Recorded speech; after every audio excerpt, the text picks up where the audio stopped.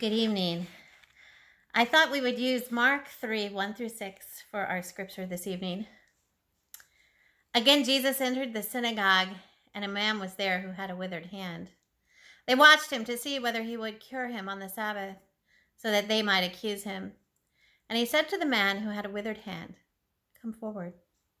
Then he said to them, "Is it lawful to do good or to do harm on the Sabbath, to save life or to kill?" But they were silent. He looked around at them with anger. He was grieved at the hardness of their hearts. And he said to the man, "Stretch out your hand."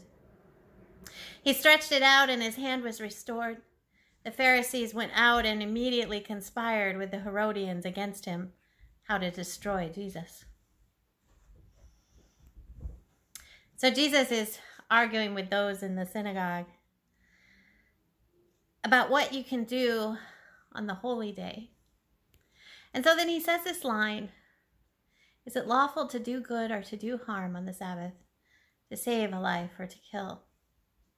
He wants to argue with people about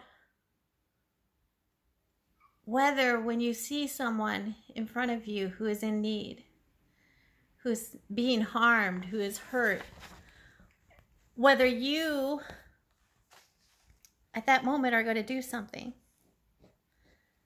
Are you going to save a life? Are you going to save a life? So I want us to stop for a moment and think about what Jesus says to that man. He says to him, "Stretch out your hand." So I want you to close your eyes and to breathe in deep. And I want you to picture Jesus there before you. And he says, "Stretch out your hand." Stretch out your hand. Still my rumbling thoughts. Still my spirit. Open my heart. Stretch out your hand. Help me to learn and to listen. Help me to hear the voices of those crying out. Stretch out your hand. Forgive me for those times I've fallen short and hurt others.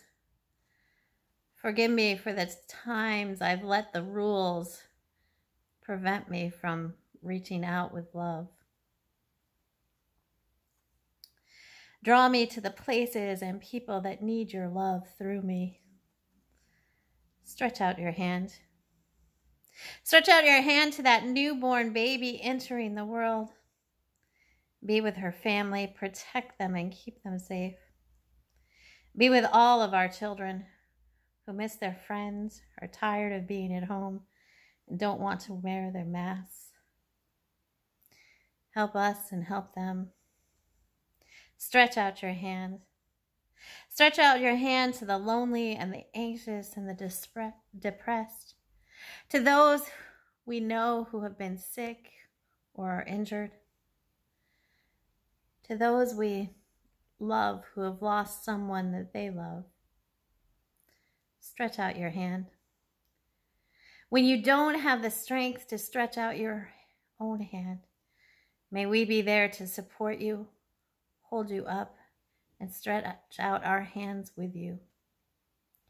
As we pray together the prayer that you taught us, Our Father, who art in heaven, hallowed be thy name, thy kingdom come, thy will be done on earth as it is in heaven. Give us this day our daily bread, and forgive us our debts as we forgive our debtors. And lead us not into temptation, but deliver us from evil.